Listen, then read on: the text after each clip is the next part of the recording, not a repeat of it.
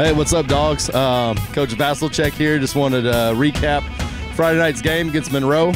We went up there and played a really good team. We won 45-34. Surprised probably the whole state of Washington, except for us dogs that knew we were going to go win.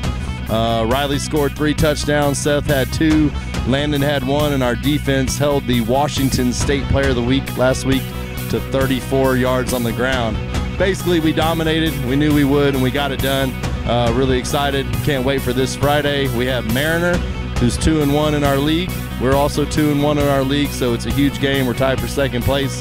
We need you guys to come out and be crazy, because so far the crowd has been awesome, and it keeps growing each week. So come be nuts. Get it done. Let's go.